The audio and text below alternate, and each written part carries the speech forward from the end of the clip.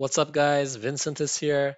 On today's video, I'm going to show you how to customize Roland Fantom and use it for recording on Cubase. As you know, Roland Fantom is more compatible with Ableton, but with recent update from Roland, which is EX update, this device can be compatible with Cubase and also with Studio One. But even if you don't have that update, you can also customize Roland Phantom and use it like a professional MIDI controller for yourself in your studio. In this video, I will show you how to do this. But before I start, I would like to ask you to support my channel with like and subscribe. That will be a great help for me. Okay, let's start it. Some people ask me if we can use this device as a MIDI controller. The short answer is yes. But the complete answer is this device is not designed to be a MIDI controller. It's designed for other purposes. But you can also customize it and use it like a professional device on your studio. But initially, when you first connect your Roland Phantom to your computer and install the driver from Roland website, you will see you can record your MIDIs, but buttons like stop, play, and record will not connect to Cubase. For example, if I press record on Roland, you will see the internal recording for Phantom will activate it, and it doesn't deal with Cubase and it doesn't control the Cubase. But instead, you can use some other buttons like S1 and S2. In this video, I'm going to use S1 for recording and S2 for play and stop. Moreover, you can assign different functions to all these knobs and also all these faders. So you can control the variety of functions of Cubase with your Roland Phantom.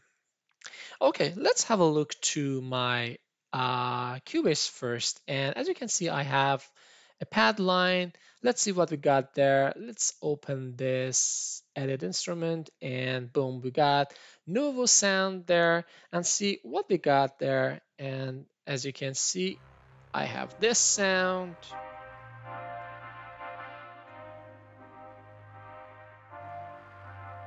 Okay, but right now, if I move the fader on Roland, you will see only the volume for the VST will change. And if I move this one on the side and I move the fader, you will see I move the fader, but it doesn't make any change on the mixer or the volume up there. Okay? Or even if I move the knob here, it doesn't affect the panning on Cubase. So you have to assign functions to these faders and knobs. In order to do so, you must go to MIDI remote. So press MIDI remote. As you can see here, no MIDI controller assigned or connected to my Cubase. So I press add and I go to select the vendor. I go for Roland. Okay, I select Roland there.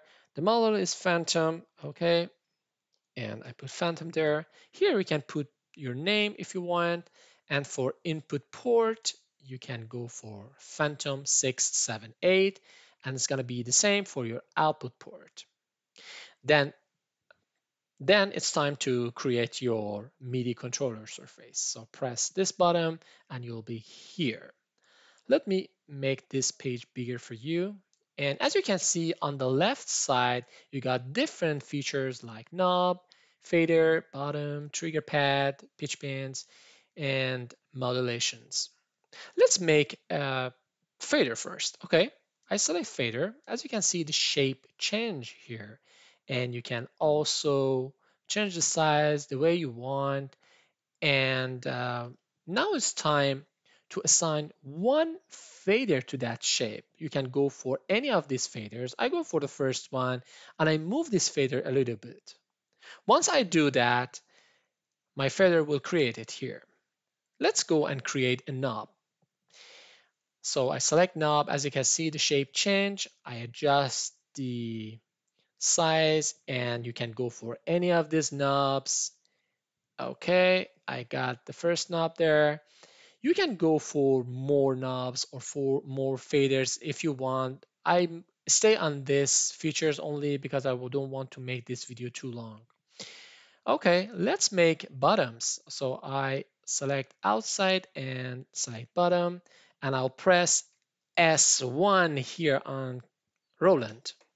And now I press S2 and I will get two bottoms here.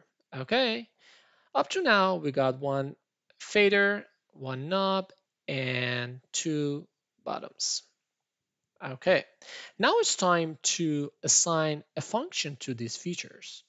In order to do so, just press go to Mapping Assistant and boom, you will be here.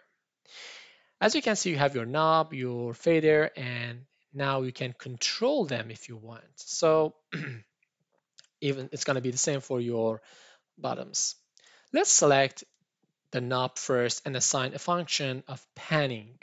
So I will go for select track. On this list, you can go for different functions and assign them to your features on your list. Okay, so I selected the knob and I will go for pan left and right and I will double click on it.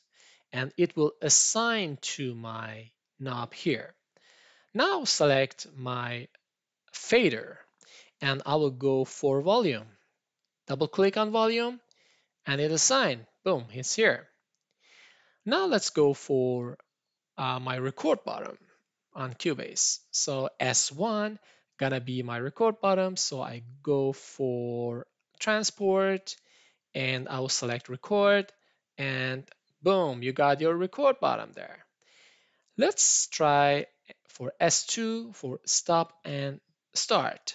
So I will go for the list. As you can see, there's a lot of functions on this list, so it's better to search if you don't want to look for it.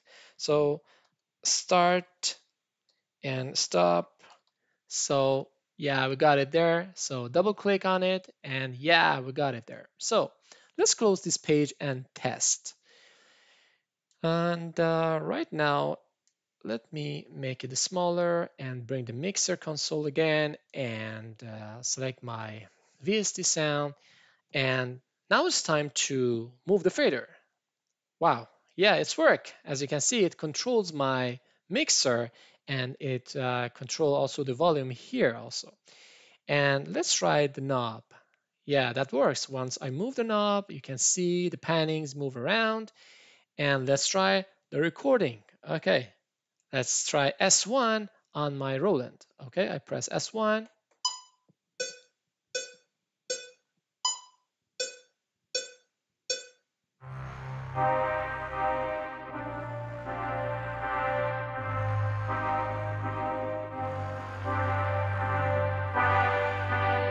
So that works. So I press S2 to stop. Okay, let's press S2 again to start and listen to it.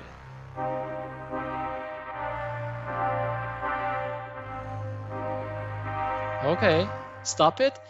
Let's do something more. And let's bring this volume pen here and play it again. And but this time I will activate write automation. Okay, and let's press S2 for play.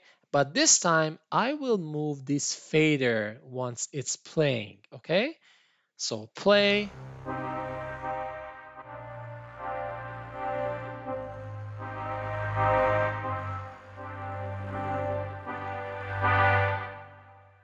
That's cool.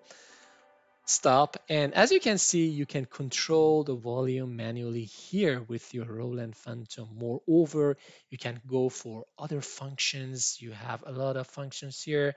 You have also more functions to the other list. So you can do a lot of things and make your own setup and have a lot of fun with it. Okay, that's it for today, guys. I hope you enjoyed this video. Leave me any comments if you have any questions. I will be happy to answer them. Take care and have a good one. Bye.